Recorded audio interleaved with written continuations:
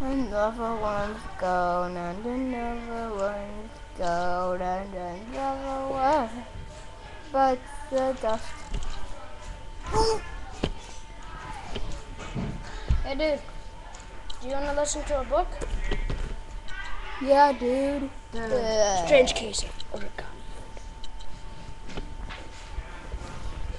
Okay. So, okay, let's read you a page. Ah, yes, this is a very different page. I know which way pants his pants. So, I was in the bathroom right before school was about to start, and I saw someone, probably Harvey, had written Kelly drinks pee on the wall over the sink.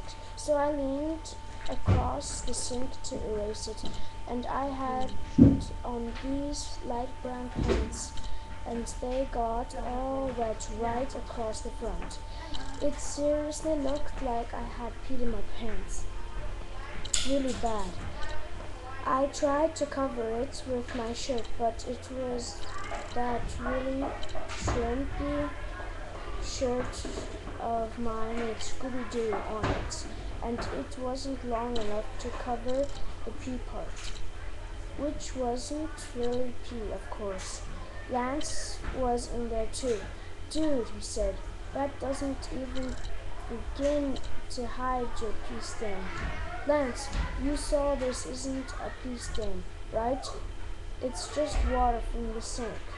Yeah, I saw that, but man, it totally looks like you peed in your pants. But you'll tell people the truth, right? What am I supposed to do? Follow you around and tell people it's not pee, it just looks like, exactly like pee. Then the warning bell rang for homeroom. That meant I had 1 minute to get to class. There was no way I could get the pants dry in 1 minute, and there was no way I could go into class with a giant pee stain, which really wasn't pee. So, how did you like it? That's cool. So, should we go play Yoda? Yes. Let's go.